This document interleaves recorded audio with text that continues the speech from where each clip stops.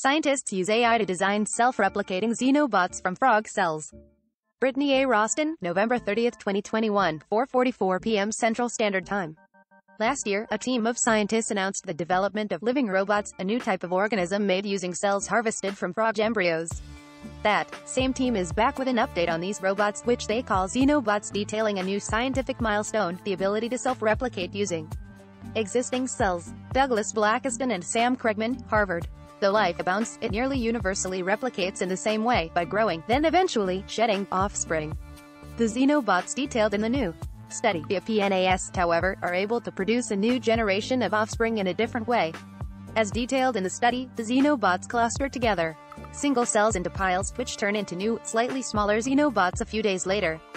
The next generation of xenobots, the baby ones, can then go out and form their own cell clusters to produce yet another generation of living robots, a type of biotechnology seemingly out of science fiction.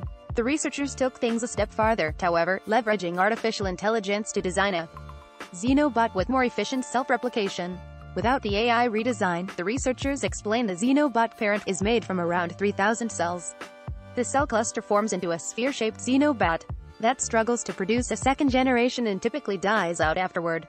An evolutionary algorithm was used to identify a xenobot design that increases the ability to reproduce. PNAS.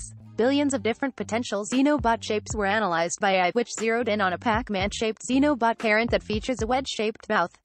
The xenobot replicates using motion to gather the cells, which in this case are easier to essentially scoop up with the simple design.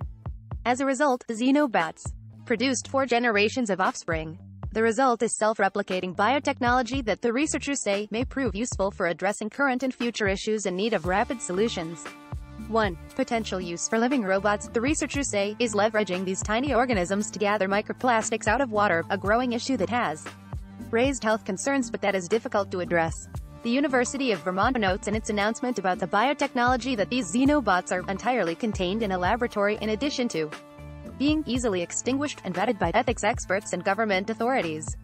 Joshua Bengard, a robotics expert and computer scientist with the university, points to some of the exciting possibilities this work ushers in, noting, what presents risk is the next pandemic, accelerating ecosystem damage from pollution, intensifying threats from climate change.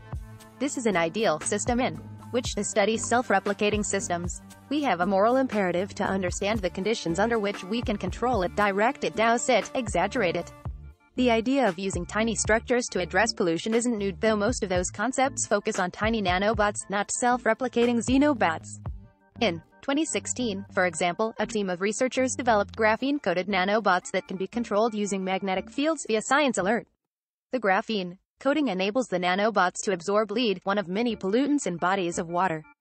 Xenobots present a fascinating evolution in this concept, however, as they're able to replicate, therefore introducing more xenobots without any additional human activity. The researchers point toward the AI aspect of this work as another promising solution for innovation. Bengard elaborated, saying, if we can develop technologies, learning from xenobots where we can quickly tell the AI, we need a biological tool that does X and Y and suppresses Z, and that could be very beneficial. Today, that takes an exceedingly long time. Story timeline. Topics. Nanotechnology research, robots study, must-read bits.